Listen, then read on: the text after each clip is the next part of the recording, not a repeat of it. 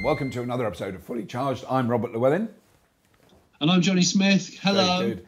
And Jonny is joining us via Skype, and I haven't got much of a voice. But Jonny, you're looking fabulous. You look marvellous. It's wonderful. Well, hello to you and your voice, Robert. Thank you. Yeah, you might get a bit of my voice if we're lucky. We're going to do some great stories today. The first one I want, Jonny, which really caught my eye, was the taxi in Finland, driven by Ari Naisanen. What a great name. Yes, not Ari Vatanen, the one of the most amazing mad rally drivers ever. I think this guy's probably quite a careful driver. I don't think he's necessarily skidding his Tesla through the woods at 90 miles an hour. But so this is a taxi that has clocked up 400,000 kilometres or 250,000 miles in a Tesla Model S. And his batteries are still, was it at 93% of their original capacity? That's right. It says that the battery is still able to maintain roughly 93% of its original range. Showed very few signs of degradation. One thing that interested me is said that it because it's got an 8-year warranty, hasn't it? The battery and the motor set up on that car. His is an 85 kilowatt hour car. Yeah, the original headline makes it go, oh my God, it's done really well. But then when you read the details, it's a bit more complicated. Yeah, don't get me wrong, it hasn't been a flawless quarter of a million miles. But what they are saying is, yes, it has had to have certain components refreshed or replaced. But the service was excellent. The rest of the car shows no sign of falling to pieces. Right. And of course, Finland's really quite a tough climate. Yeah. I'm really impressed by it because I think it's amazing. Hopefully it'll encourage people to realise that just because it is a battery car doesn't mean to say that you can't keep it for very long, which I think was always the early perfectly reasonable fear early on, because we didn't know. Nobody knew, No. I'm actually thinking of keeping my electric car beyond its warranty to just see what happens for a long time. Well, I've kept my Leaf is now well beyond its warranty and slightly beyond. It's a little bit dented. I've seen it. I have to be careful how we photograph it so you don't see the kind of quite large dents on one side. But but it's done a lot of miles. Parisian. It's very Parisian. It's a Parisian style car. I've always seen it like that. Yeah. But the other bit of news I liked as well was, having grown up in Oxford, is the Cowley plant in Oxford is going to be where they make the new Mini E, which is very good news. This is exciting. Actually, it's taken too long, I think, to come to fruition, because they had a Mini. Did they call it a Min-E? I think it was something like that. I drove one, but I thought it was like 5 years ago. That was launched 10 years ago, apparently. The experimental one, and it was a really nippy car. It was much quicker than i3 or the Leaf or the Zoe. That thing really shifted. I mean, it was a very, very pokey experimental car. And that's the thing. The Mini sort of chassis would have been a great, fun electric car platform, I thought. And what's weird is BMW have gone all out with the i3 and the i8, which are really quite radical cars and very cool. It seems they've sort of forgotten about the Mini until now and kind of pushed it to the side. Yeah, it's a bit of a shame. But my guess, and they've been very thin with the details, haven't they, on this car? Yeah. But my guess is that they're going to use i3 related. I mean, i3 is a similar size anyway. Yeah, they've got to, haven't they? Similar components. Related, and whether or not they're going to use composites like they have with the i3. Oh, right, yeah. Because whether they just leave it as a steel car and be done with it, it might be significantly cheaper than the i3, you see. Yes, they've got a problem then, haven't they? Yes, that's the thing with big car companies. Which is across the board. If you make a diesel car that's a real, good seller, and then you produce an electric one that actually is of comparable price from their point of view, you're in real trouble, because anyone now can work out, once you've bought it, the electric one's cheaper. So you've got to make the electric one a bit more expensive to put people off from keep them buying the diesel one, which is, we'll get to diesel in a minute, but there's a lot of other stories. I mean, that whole picture is changing so quickly, isn't it? It's extraordinary. Yeah, because, Mini have been a bit average of late. I'm just going to say that. Yeah. A bit flabby and a bit average. I'm looking forward to this Mini concept, but I think I'd like to hear from people that trialled the original electric Mini. Yeah, good idea. Yeah. There were about 600 of them worldwide in US, Germany, UK, a couple of other European countries. Right. So, like, of those 600 people, is anyone watching who's involved with us, with Fully Charged? Could you get in touch with us? Yeah, no, that's a what really was good it like? call. Yeah, because I met people who had them here, and they used to plug them in their 3-pin plugs in the on the wall. Well, so that's all they would have been then. Yeah, that's the thing. A lot has happened in a decade. Yeah, absolutely. The behaviour of EVs has changed a lot, but I would love to. That comes directly off the thought process of me desperately wanting to try and work out a way of buying a General Motors EV1. But that's another story. Right, that's another story. I have seen one in a museum. Have you? Yeah, seen one, I mean, not on the road, in a museum in Los Angeles. Yeah, there is one in a car collection that's... And all I know is it's quite near the car park where Biggie Smalls was shot. That's true. Well, that's that great thing when you're with Los Angelinos and you go to a cafe and they go, oh, this is where Janis Joplin died, or this is where River Phoenix dropped dead. And we went in, we stopped in this car park. Oh, this is the car park where Biggie Smalls was shot. And I'm going, what? Really? They love all that. Oh, it could have been the Peterson. It could have been the Peterson Museum. I think that's what it is. I think that's what you're right. I think that's what it is. Because all surviving EV1s are now either in museums or universities. Right. Yeah, there's not many of them. Yeah. No. Anyway. We have digressed. We have digressed because I just think it's important that we cover things that aren't cars, because we do a lot of cars. Obviously, there's a lot of cars, but I was fascinated by this Cummins diesel. You know, Cummins, all the big diesel trucks in the States, those massive big rigs. They're very often Cummins diesels ones, but they've just made a 100% electric big rig semi truck. Exactly. A semi truck. Yeah. And it's what I love to when I'm looking at the pictures of it, and we'll probably put a picture up now for viewers. It has a bonnet. It's a proper American truck with a real bonnet, unlike our sort of flat-fronted Euro trucks. Yeah, no, it's a proper. Well, it's because Tesla are about to launch a semi-truck of their own. That's right. It's quite interesting that I mean, because you could easily be a big truck maker and go, that's never going to work. We look at batteries, that's not going to work. We're not going to bother. Yeah. But suddenly that's really changed. So one of the biggest truck manufacturers in America goes, wait a minute, guys, quick, do an electric one, Yeah, it's true. I mean, Cummins have been building diesel engines for decades and decades. Yeah. And they've built what they call a fully electric Class 7 demonstration urban hauler tractor. That's what I want. I'm going to go shopping in one. So in American payload, this is an 18,000-pound truck in weight, right, with a maximum payload capacity of 44,000 pounds. Wow. With a range of 100 miles on a single charge, enabled by a surprisingly small, their words, not mine, 140 kilowatt-hour battery pack. Right. So 100 miles is not very far, and that was my first thought. Yeah. But what they've said is this is primarily going to be used for urban freight routes. Yeah. Well, it's like deliveries to supermarkets. So if you think of your average, even American city, you've got you'll have a distribution centre by a big city, and they'll go around all the 5 supermarkets. That probably isn't more than 70 or 80 miles in actual road miles. Yeah. So let's say LA. Yeah. It would be within the inner. Yeah, within the inner part of LA. Yeah. Or New York or London or wherever within the M25. Yeah. I mean, it's great news because the Tesla version that is forthcoming is apparently going to have 200 to 300 mile range. Right. This is only a one-off concept made by. Yes, they haven't actually started producing them. That is very true. Yeah. Yeah, but very cool looking thing, and it means that not one but 2 trucks. Yeah.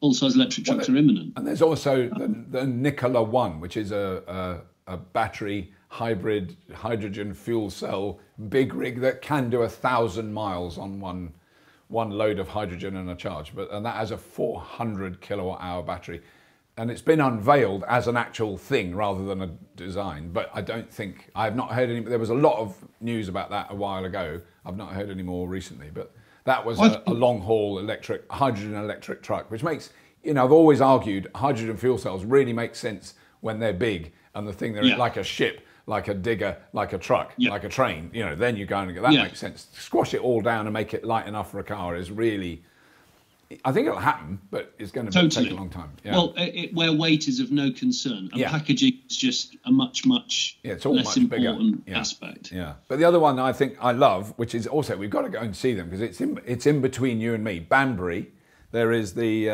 Arrival, I think that's how you say it, Arrival electric truck company that have made their lovely little cute post office van. Oh yeah. Postman Pat. I mean, it's like Postman Pat. It's going to rock in that, when he zips up to your house. It does look extremely pat. Yeah, it does, doesn't it? Yeah. But this couldn't come soon enough because my particular postman, he drives used to drive a Corsa van. Now he's got a Fiat petrol van. He went from diesel. Oh, he's got to petrol. We're still on diesel around here. Oh, because apparently his DPF kept blocking up. He told me. What you got to tell me what DPF is? Because all the short journeys, you see, diesel doesn't like it. Isn't that a classic? Isn't it? Yeah, you never hear that. But now he's got a little turbo petrol motor. But I'm like, on a journey where he is literally driving the car 4 meters, stopping, leaving the door open with the radio on. He's a lovely guy. Yeah. Why is it not electric? Yeah, it makes so much sense for those. Yeah. For that local delivery van, particularly in rural areas, because we go, well, they're no good in rural areas. I've talked to our post lady. She does. She reckons her route's about 68 miles, and it's one of the longest for that for the Cheltenham region because it's a rural area. So she does like 4 or 5 miles between a village, and then all the dip, and so 60 miles is nothing, easily manageable in an electric van. Totally, and think of all the regen braking because she's got to stop every 10 metres. Got to stop every 10 metres and go downhill. When she leaves us, when she goes back to the depot, it's all downhill. Well, there you go. So I think in this instance, and the same way of the semi-truck story is, let's start doing short journey stuff. Let's conquer with those big things. Short journey infrastructure first. Once we've conquered the short journey infrastructure, let's worry about the long journey stuff like, trucks going across continents and stuff like that. Because someone mentioned the other day that 15 cargo ships put out the same amount of emissions as all of the world's diesel cars. Yes, those figures I think you have to put a slight filter. I've never sure, but it's very possible. It is quite scary. No, in one of my other telly jobs, I went out of Bristol docks. Excuse me, Bristol docks. I can't get down there. You putting your dock worker voice. Yeah, Bristol docks. No, I went out on a massive container ship, and that was so frustrating. It was going to Buenos Aires. That's where it was off to from Bristol. And I had to get off. I wasn't allowed to go the whole way to Buenos Aires. We had to get off, when it got out in the Bristol Channel. So I only experienced the beginning of this. This is vast container ship, really huge. And I asked the captain how many gallons it uses to get going. And he was a Filipino guy, really lovely guy. And he said, no, we don't measure it in gallons. We measure it in tons. And I think it was 35 tons of fuel to get it moving. Oh my goodness! It's just off the scale. But when you see how big it is, you kind of make sense. It was about half a mile long. This ship. It was truly colossal. This is when we've got to work out what you got to pick your battles, as my wife always says. Because you could argue that diesel cars are bad, and emissions they are bad. But if you're one of these people that cycles everywhere or has an electric car but wants to buy loads of cheap Chinese stuff via Amazon. Where does it come from? Where does it all come from? Comes in a big container on a big ship. So you're being great here, but you're being bad over here. Yeah. I just basically, I feel guilty 24 hours a day, regardless of what I do. If I stood naked in mud, I'd feel guilty. Without eating anything. You used to live in a hippie commune. I've lived in hippie communes. Yeah, but then we were adding a lot of methane because we were eating a diet basically of beans and cabbage. All these arguments they are hugely perpetual. And you've got to kind of see the long thing. Yes, we know that diesel's bad, but loads of people have got diesels, and what do you do? It's not their fault. They were encouraged to buy them, blah, blah, all those things. But eventually, what we need is, eventually when that diesel does die, you're not going to replace it with another diesel. That's the argument. You're going to replace it with an electric or a hybrid, so which is better. Yeah, totally. So, totally. It's that long view is the thing. I really want to get to the last story that you came up with, which is because I didn't know anything about, I never understood scrappage. I know about scrap heaps. I've spent some time on them, but scrappage is different. I was going to say, surely you know about that. I should know, yeah. Scrappage is massive right now. In the last fortnight, loads of car manufacturers have added their name to this list of a new scrappage scheme. Right. And it's predominantly been triggered by the whole diesel revolt. Yeah. Vauxhall, I think, started the charge back in May. Yeah. Ford made a big noise about it about 2 or 3 weeks ago. And like in the last 10 days, we've had everybody wading in. Initially, there was a few people saying, oh, you know, this is a terrible idea because I've noticed that certain cars are exempt from the scrappage scheme incentive. Right. It does make sense for certain cars to maybe be chopped in that are neither collectible nor interesting. Yeah. And possibly heavier polluting cars.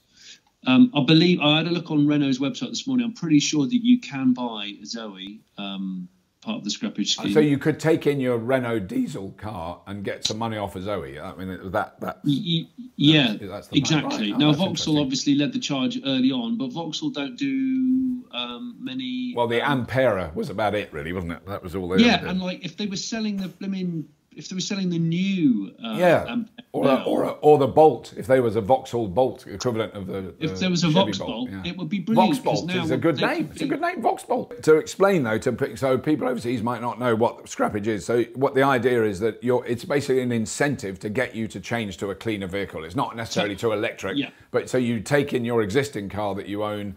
And they give you more than you might expect to get it for it selling secondhand. I don't quite know how it works. You get that money off then.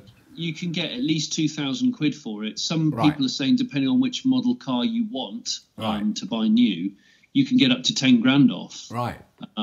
So it's not totally set, but I think it's 2 grand as your kind of entry level. Right. You'll definitely guarantee this. You have to have owned the car for at least 6 months, the one that you're going to throw away. And it's the same as what happened in the start of the recession. Yeah. Yes, they did do that before, didn't they? Yeah. Yeah, and it was introduced in the recession would have been 2009 to 2009, and it worked really well. Right. Although I do know for a fact that all of the cars that were chopped in for scrappage still have never been scrapped, Robert. What? So they're still on the road then, or they've been resold? Are sitting derelict on a runway, a cordoned off part of waste ground, an old runway. Wow. Still, but there must be thousands of them. I mean, must be. There are thousands of them, and some of them are beautiful classics. And I've seen some spy pictures, Urban X pictures that I can't disclose who took them or how they came to me. Understood. But they exist. Wow. There's loads of other stories we could do, but we've got to move on. Do you want to drink a water? Yeah, I need a little bit of. Thank you. It's all right. I've got my own coffee in a mug. I think haven't you got a mug of tea there, Johnny? Drinking a cup of coffee. I was just having a cup of tea here.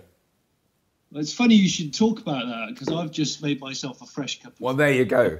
And unfortunately, what I'm doing now is genuine drinking, but it's genuinely drinking really cold coffee. Anyway, that's all we got time for. Thank you for watching and trying to listen to my voice, which is not in the best state. It'll be better. It'll be better soon. We've got a lot of news coming up, lots of exciting new shows coming. So please do subscribe to Fully Charged. And before I go, though, I'm just doing a quick Patreon call out, Johnny. Yes. So these are. Do you want some help with that? Oh, have you? Yeah. Well, we could do one. Yeah. Have you got the list there? I'm just worrying about your voice, Robert. Yeah, I can do. I've got enough voice left to do these, but no, you do them, Johnny. You do them. Have you got the list, David? Yes, it starts with David. Okay, so just a really big thanks to everyone that subscribes and is a paid up Patreon member. But big thanks to this week, David Birkinshaw, Sean Hart, Sean without an H. Yeah. Morris Van Ettinger. Yep. Good. Nick Baker. And Jonathan Miller with an A. Miller with an A. Thank you very much, guys. Great name, Jonathan. Yeah, very good. Jonathan Miller. And that's what we've got time for. So thank you very much, Johnny, for joining us via Skype or actually FaceTime. Let's be accurate. We're not using Skype. This is FaceTime, not Skype. But other communication systems are available. Yes. Please do subscribe to Fully Charged and have a look at the Patreon link beneath this video. And as always, and this is going to be easy today, if you have been, thank you.